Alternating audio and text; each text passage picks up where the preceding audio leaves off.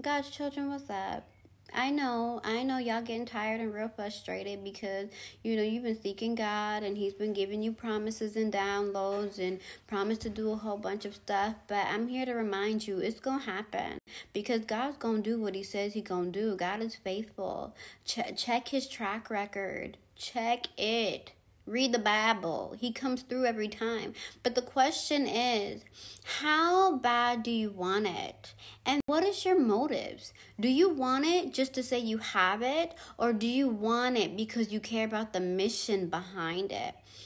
God is going through a cleaning house right now. He is purifying His children to get them ready for what He's about to do. I know the scripture says hope deferred makes the heart sick, but y'all are not sick. It's coming. It's coming. Stay prepared and stay ready. Because God is going to do exactly what He said He's going to do. Because the kingdom is at stake right now, you guys. There's a war going on, hell versus heaven right now. God's kingdom versus this. It's happening. It is happening.